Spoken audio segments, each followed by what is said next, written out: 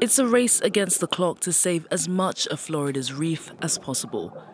These conservationists are moving pieces of coral to land, where they'll be safe from a blistering marine heatwave that's causing the worst bleaching event Florida has ever seen.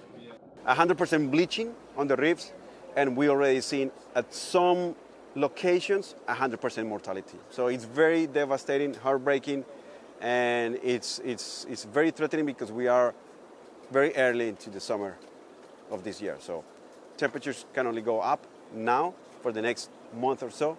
So it's going to get worse. The coral will ride out the rest of the heat wave in these cooling tanks. In mid-July, temperatures on the water's surface averaged at about 91 degrees off the lower Florida Keys, well above the average of 85 degrees. Temperatures that are not only threatening the reef, but the state as a whole.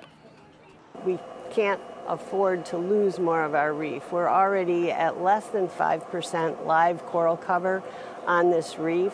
And this reef is so important to the economy of Florida, but also to the coastal protection of Florida. The world's oceans have been record-setting hot since April. Scientists say climate change, along with the natural warming cycle of El Niño, is to blame. Currently, about 44% of the global ocean is grappling with heat waves.